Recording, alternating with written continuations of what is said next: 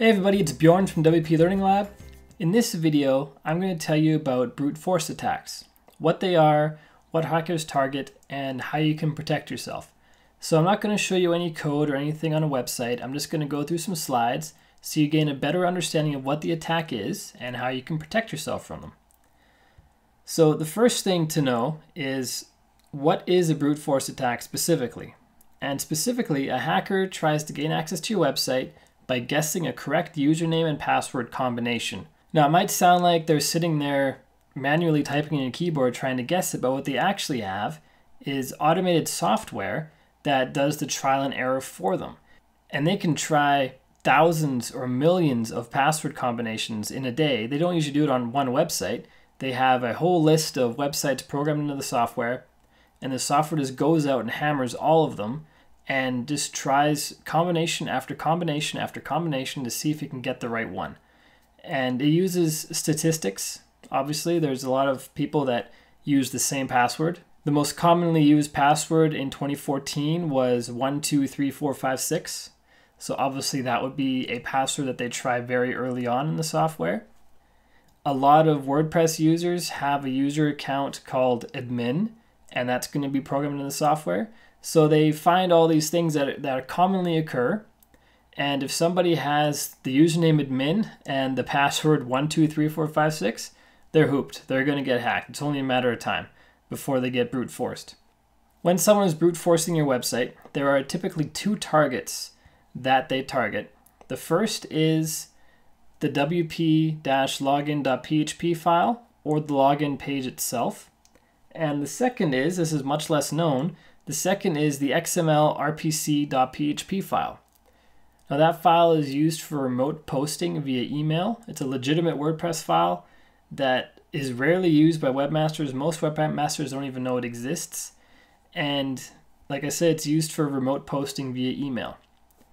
And that file can actually be tapped into by software and hackers to try to brute force your website. So that brings us to, how do you protect your website? Well, the first way is to password protect the login page via htaccess files. So before anybody can access the login page, they have to first enter a username and password, and then they can go to the login page, and then they have to enter another username and password to actually log into the site. So it doubles your protection, and of course you don't want to use the same username and password for both. You want to make sure they're both strong usernames and strong passwords. The second thing you can do is change the login page URL from its default. So the default is, when you're not logged in, you can go to wp-login.php and that loads the login page.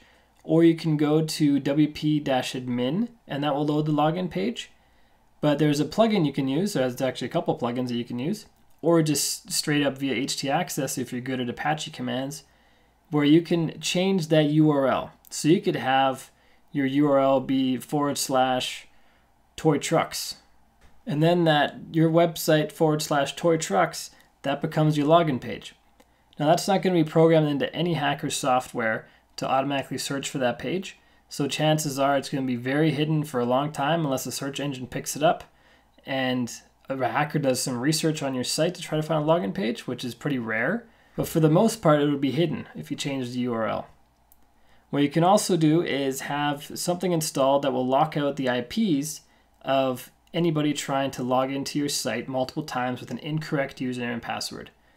Common examples are the limit login attempts plugin or the word fence plugin. They both have that functionality where you can set how many times someone can try usernames and passwords before they're locked out.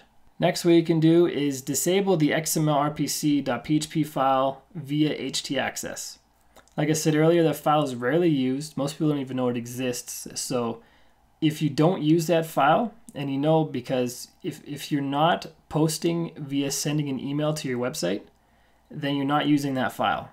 So then you can disable it via htaccess, and then it's no longer an attack vector on your website, and that increases the protection on your site from brute force login attempts. So beyond that, the brute force attack is one way hackers get into your site, but there's plenty others, and there's one that's a really, really big issue right now, and you will supremely benefit from knowing this common attack vector and how hackers get in. I've got a free tutorial on my website.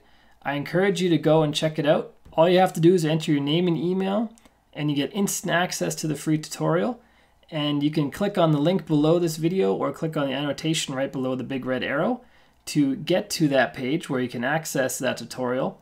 And if you do this one thing consistently and do it all the time and do it really well, you are protecting yourself from the vast majority of hack attempts, and you're really doing a lot towards your security. And it's something that's really simple, and very, very few people actually do it right and do it consistently, and so they leave their website open to attack.